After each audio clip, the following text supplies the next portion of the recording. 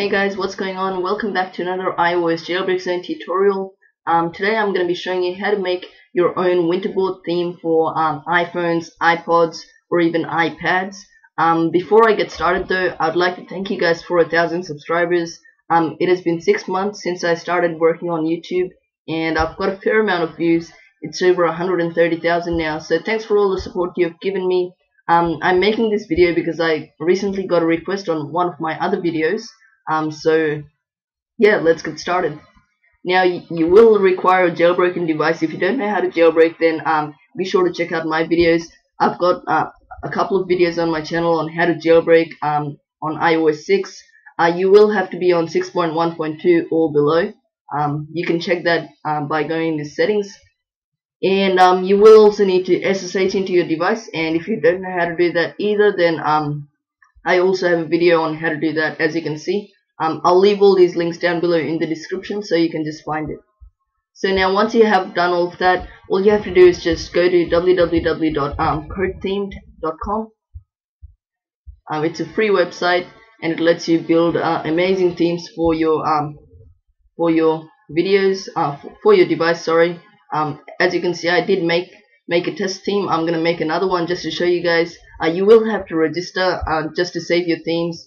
I'm just gonna show you how you can do that. So I'm just gonna sign out real quick. You can sign up or sign in, which I'm gonna do in a sec. I'm just gonna pause this video and come back. So guys, once you've signed up and signed in, all you have to do is just hit this blue button which says build a theme, and it'll ask you if you want to make a theme for iPhones, iPods, or iPad, or an iPad mini. I'm just going to select iPhone theme because I'm going to be using my iPod Touch 4th generation for this video. As you can see, it's pretty simple. It has quite a cool interface. The request that I got was actually how to make your own slider knob. So I'm just going to show you how to do that. You can select one of these over here, or you can make your own. I'm just going to show you how to find one from Google. So just go to google.com. Yep, and search for iPhone sliders. Yep, then go into images. Just go into search tools. Go into size, exactly. The width is 71 pixels and the height is 47, I'm pretty sure. So just hit go. And as you can see, all of these sliders are for iPhones. You can just right click and save image into your computer, and then all you have to do is just hit the upload button and upload it. I've actually uploaded this picture already, so I'm just going to select this. It's a thumbs up button from Facebook, which I made using Photoshop. So you can do that to make your slider knob. Then go into a status bar, just select any of these. I'm not going to do too much, and once I'm done with all of these changes, I'll be back. So guys, welcome back. As you can see, I did choose a pink background, that's so my color. Plus I did also change some of the icons to pretty much a wide variety of different genres. And what I'm gonna do now is just find a different color for these icons at the top right here. So I'm just gonna go into icons, and as you can see, I can select from all these different colors. I'm just gonna make it all green because it's a quite nice color. You can also choose the time style. I'm just gonna make it let's try this one, and you can even make your time bigger if you want. I'll just make the font as big as it goes, and I'll just say slide to unlock. Wait. Yep, as you can see, my time's like massive right now, but that's just how I want it for this video at least. So you can also change a lot of the other settings there, and even upload your theme to Cydia. So what I'm gonna do now is just save changes. I'm gonna name it iOS jailbreak zone test theme. Yep, and from category, I'm gonna select abstract and just make it public so other people on this website can download it. So if you'd like to have this theme, just look it up. And it's now saving the theme. I'll close that tab, and as you can see, it's saved. I'm just gonna hit download now. I'm gonna download it as a zip file.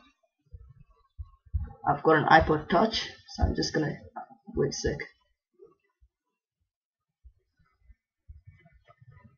I chose the iPod Touch 5G, but that's no problem. I'm just gonna cancel this and choose 4th generation iOS 6.1.2. The steep download.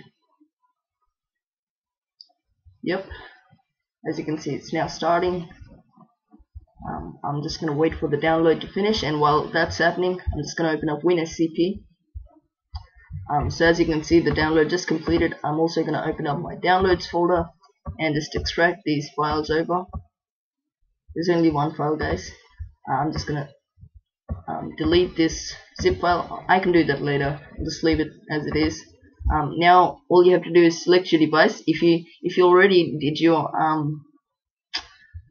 SSH, then all you have to do is just open up your device from the list, and as you can see, it's now connected.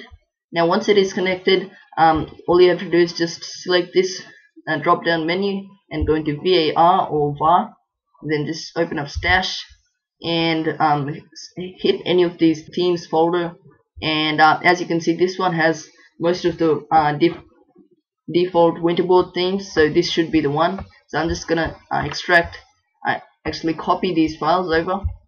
Once you hit copy, it's gonna copy. As you can see, it's gonna take some time. It's not responding at the moment, but it should be fine. I'm just gonna exit this. Yep, as you can see, it just copied it in. Wait, I can't find it, but anyways, I'm just gonna check on my device. As you can see, it just appeared. Now I'm gonna get back to you on my device. So guys, as you can see, all the icons have changed. All I had to do was just open up Winterboard and go into select themes and select my theme. Now I'm just gonna go back. As you can see, all the icons have changed, only the ones that I changed actually. As you can see, I still have that pink background.